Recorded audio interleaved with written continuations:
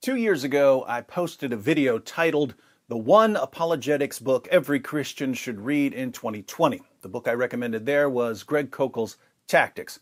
Classic book. If you didn't get Tactics, be sure to get a copy. There's a link in the description box. It's 2022 now, and I'm going to recommend another book for this year. And I'm recommending this based on something that happened several years ago. This was back in 2013. I had a debate with an atheist at Columbia University in New York. After the debate, I was hanging out with a group of young atheists. They were all Asian, 6 or 7 Asian atheists. And they were asking me why I believe in God and Jesus, and I was explaining why I believe in God and Jesus. And after a while, one of them said, "You know, I don't care if Christianity is true or not. I only care that it's bad." And that was really, really strange to me, not caring whether something is true. I mean, I criticize Islam a lot, but if it were true, I would want to know it. So after making sure I understood this young atheist correctly, I went down the line and asked each one of them if they agreed with what he said. And every single atheist agreed that they didn't care if Christianity was true. They only cared that it was bad. And I realized that I was giving arguments to people who really didn't care about arguments. They grew up listening to Richard Dawkins and Christopher Hitchens and Sam Harris, and they had been conditioned to have overwhelmingly negative feelings about Christianity. And their feelings made arguments irrelevant. The anger that these young Asian atheists had against Christianity was kind of puzzling to me. I was an atheist in high school, and I knew a few other students who were atheists. We all thought that Christians were wrong. We all thought that Christians were gullible. We all thought that Christians were just people who believed whatever their parents told them to believe. But we didn't have this idea that Christianity has been this violent, anti-science plague on humanity for 2,000 years.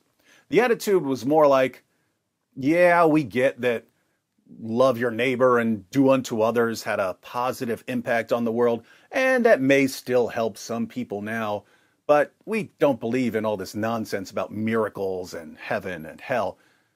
Fast forward 2 decades, and Christianity had suddenly become the source of everything bad in the universe.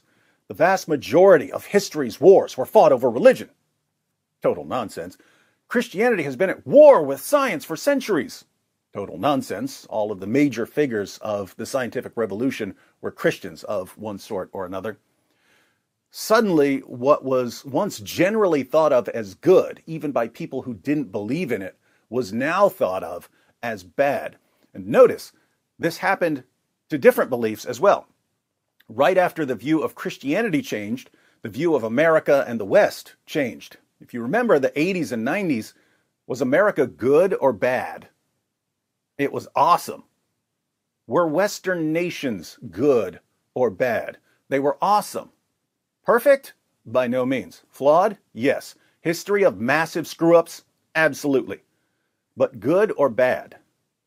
Good. Now they're evil. Like Christianity, they're the source of all the world's problems. Fast forward a little more, down to the present, and everything that was once good is now evil. Every institution that was once good is now evil. Every person who was once good is now evil. Mother Teresa, evil. George Washington, evil. Pretty radical change in such a short amount of time, and it looks like we're just getting started. So, what happened? Lots of things, but the most important thing was that certain people realized how quickly they could manipulate other people using the internet. And the quickest, most effective, most efficient way to manipulate large numbers of people is by enraging them, giving them something to hate.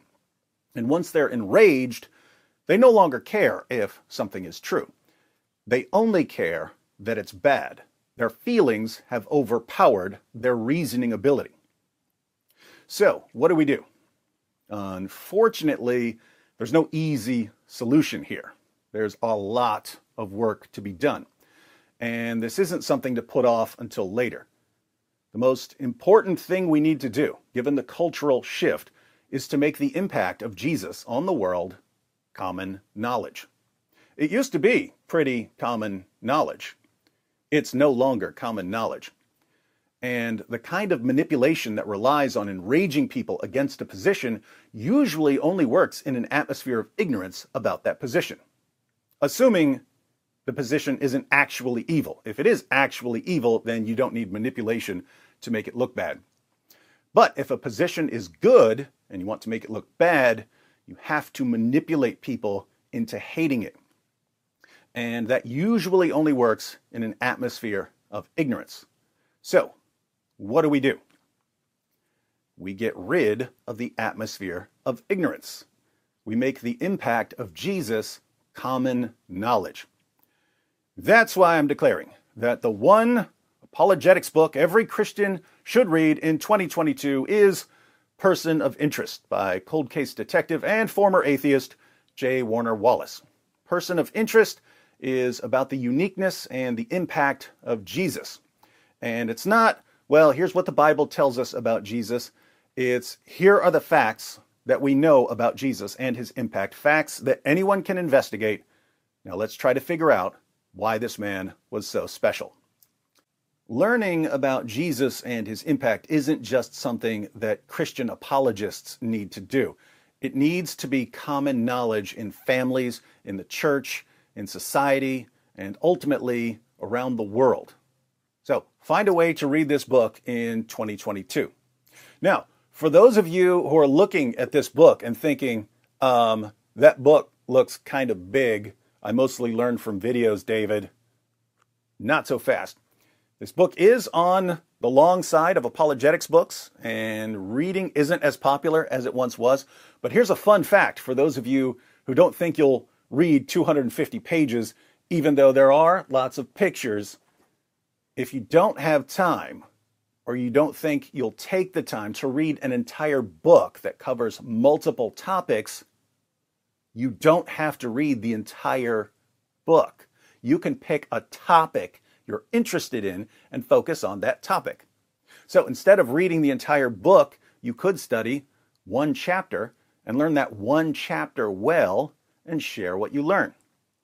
You could even learn one important fact. Guess what? If 1,000 Christians each learn one important fact and they share those facts with others, that is a lot of information they've just injected into society. So if you're a Christian, get a copy of Person of Interest. The link is in the description box. And if you're not a Christian, if you're an atheist or a Muslim or a Hindu, you should get this book too.